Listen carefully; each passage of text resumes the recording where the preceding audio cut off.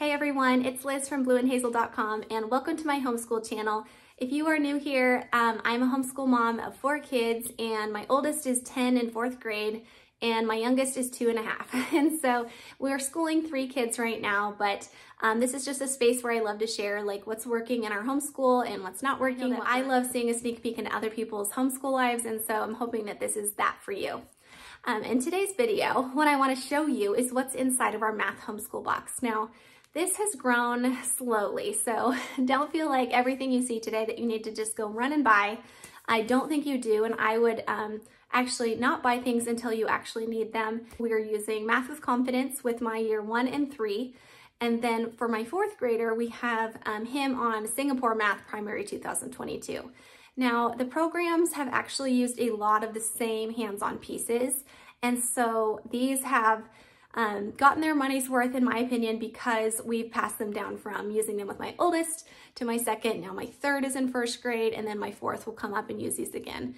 The problem that I see with math manipulative pieces is one is that there's just like a lot of pieces, so you kind of need some ideas on how to keep them contained. And the other thing I would recommend is just keeping the ones handy that you need close by so that during a lesson you don't feel like you're flailing around looking for the dice or flailing around trying to find the deck of cards in your junk drawer. Just kind of having some place where you can keep them real quick and grab the things that you use the most often. So just as an example to show you, I got this big square bin at Target, and I like it because it fits in one of those cube shelves that we have, and so we have actually 2 of those cube shelves and 6 of these bins. And so one of these is my homeschooling math bin, and I will show you everything that I keep inside of that math bin.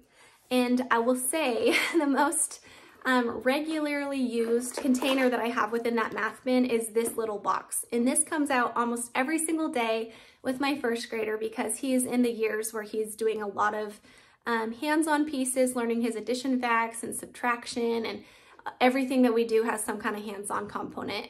That's especially true with Math with Confidence. This is kind of where I've kept all of his stuff. He'll probably use this all the way into 2nd grade and then into 3rd grade, which my daughter's doing. She's not really using any of these anymore, except for like the deck of cards and maybe some dice. Right, so the first thing that I have is just a deck of cards, and that is to play often math games that are included in Math with Confidence. You could also look up other math games that use just a deck of cards. The next thing that I have in here is these kind of random cards that we have made with Math with Confidence. This might be specific to our curriculum, not what you're using, so you may not even, have anything like this. But I basically bought these blank playing cards on Amazon. I'll link those in the description if you want something like this. In addition to that, we've had to make cards 11 through 20, and my son wanted to do this. He drew little pictures on each one. One thing that has helped when these cards get kind of scrambled up is that I know 1 through 10 cards are all in red, and my 11 through 20 cards are in a different color. So if you are using Math with Confidence and you haven't yet made your cards, keep that in mind. I have a handful of real coins. I don't know if you can see those. We play store like for some of our math activities and things like that. So it's nice to have real money. I just prefer it to the fake, dollar store money that's plastic. I think it's nice to have like real coins. However, for the cash bills, I'm not going to use real money for that because I don't carry that much cash. And so, anyways, these are free to print off, and I will put that website in the description for you, but I got these on like a government website where they have like educational printouts. The next thing that I would highly recommend buying for your math kit as you progress through elementary is a base 10 kit. So here we have the hundreds blocks, here's the thousands block, and then in this little tiny kit, it has the 10 blocks and it has the 1 blocks in there. This is actually something that I can pull out quickly, and we use often when we're going over like, putting little counter pieces on the 10 frame, or if we're playing a game and I need, little pieces to put on a board, I just grab these out, and that works really well. I also have some black beans in here on the bottom because oftentimes it'll say, you know, player 1 has one color of counters and player 2 can have a different color counter. So we'll use like the yellow and black beans. We use these for all my kids across both curriculums, and I think that this has been really helpful for place value. I also got this board that we have used. I wouldn't say that we use this all the time, but I feel like it's come in handy during a short period of time when we're trying to really visualize place value. And so this board is thick cardboard. It's very nice because you can use dry erase on it, or you can, you know, place your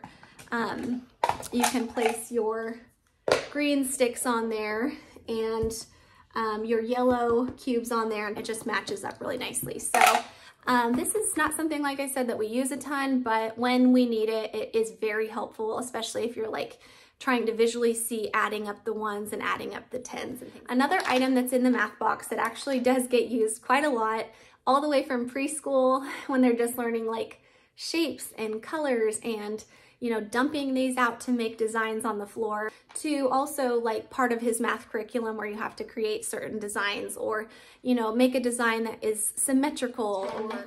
And I have these like little cube counters that have 10 of each. And so these are really nice for the early years. I'd say like kindergarten, first grade, probably, when, you know, you need to visually show what happens when you add 8 of one and 2 of another. So we have a ruler that just comes in handy with each year for a few weeks. And I have kind of brand new, this is new to us. We've been using these with my 3rd grader. She's just starting fractions, and my 4th grader is also reviewing some fractions. But these have been really nice because it kind of fulfills that visual aspect of, you know, seeing how 1/2 is also equal to 2/4. We have used them a few times during her fraction unit. We'll probably use them again in 4th grade as she covers fractions again. Okay, so next up I want to show you a few of the homeschool printables that really don't take up much space, but that get used often in our homeschool and have been really, really helpful. So I keep these in their homeschool binder. Each of my kids has one just for their own stuff. First thing in here, and I've just stuck this inside of a plastic slip cover here, is a 10 frame. And this is from the back of our Math with Confidence book, but you can get these on their website for free to print out. She also has the single 10 frame.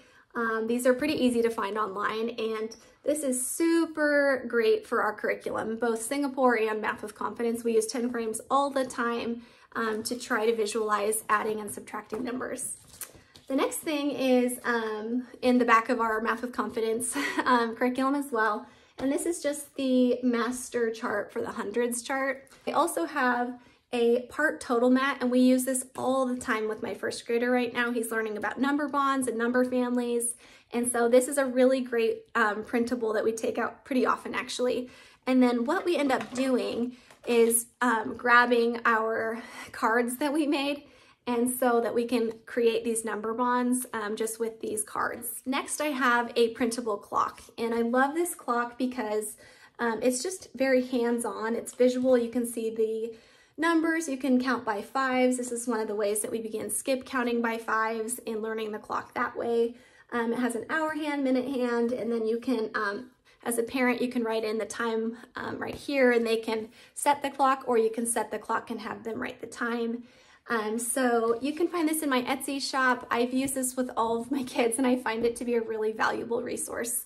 The next thing that is also in my Etsy shop, and I have also used with all my kids, and right now my 1st grader is using this, is a number tracing sheet. And so this download actually comes with like a dinosaur version and then a ladybug version, because I knew my daughter was not going to want to do dinosaurs, so I made her a ladybug one. But basically they just follow the dinosaur. You can have them trace with their fingers, and then next you can have them use dry erase markers. And that goes all the way 1 through 10 with room to write out the numbers as well. And then there's part of that same download is a smaller version of the numbers. Even with Math with Confidence at the kindergarten level, they had the kids start writing these small numbers, like, you know, half, if not even smaller than half of this size, and my son just couldn't do it. His hands were not developed for that, and he hadn't practiced writing his numbers, and so we just paused that and we came to these nice big ones, and that's how he learned how to form those shapes, and then eventually he could get them small enough. And that is pretty much everything within my math box. I do have a couple of little games inside of my math box I want to show you, as well as a few of the bigger, bulkier games that we use in our homeschool to learn math facts. Okay, so first one is Tiny Polka Dot. This is one of my favorites because it grows with the kids and they have different math games in here for different ages. And my little guy started playing this when he was like 4. He did the easy ones. As he got older and those were too easy, we bumped it up and went to the games in here that were a little like age 5 and up and then 6 and up. So it really does grow with them, and I highly recommend this, especially if you just need to like cancel math for a day. You could just pull this out and do it instead. Okay, so another one of my favorites, I won't really go into how to play it too much, but it's called Quicks, and we've played this with my daughter from like 2nd grade, 3rd grade, and we can play it with my son who's in 4th grade. I like it, so really like probably 2nd grade and up, I think, for this one. But the kids are rolling these dice and they have this number board right here, and so they're constantly every single roll adding up these dice combinations, and then at the very end they're using a little bit of strategy, I guess, along the way, but at the very end they're also having to add up all of their points from red, all of their points from yellow, green, and blue. They have to subtract their penalty points. So it's just like a really sneaky, awesome way to, you know, get some math practice. Okay, so IC10 is another one that we've had in our collection for a while, and I've used it with the kids probably around late kindergarten through 1st grade.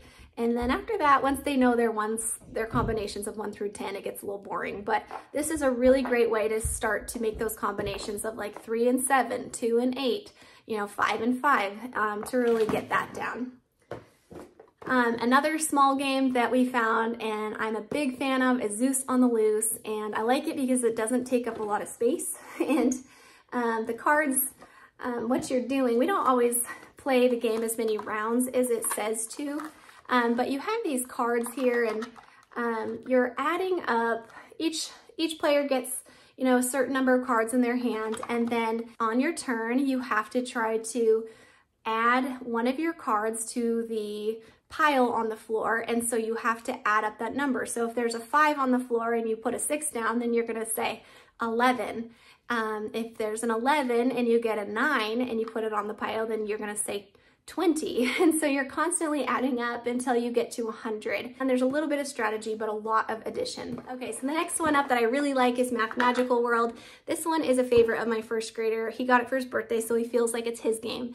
And we play this just for fun, not just like on a math day. And it just has all sorts of cool pictures and slides and arrows and, you know, skip ahead and go behind. And it has even and odd practice, and it'll have things like go ahead half of 6. So they have to figure out how many is half of 6, and then they get to go that many. So it's got some little twists in there. It has a little tornado that you can get stuck in. They just really like it. It also has a couple set of dice, so you can use bigger numbers or add smaller numbers. And then it has one for addition and subtraction. So you never know on your roll if you're gonna have to add numbers or subtract numbers. Okay, so that's everything that I have in my math kit for you. And I'd love to know if you have any questions about math curriculum or math pieces. Thanks for watching, and be sure to check out my other math videos. I'll leave in the description for Math with Confidence and Singapore if you're interested in those.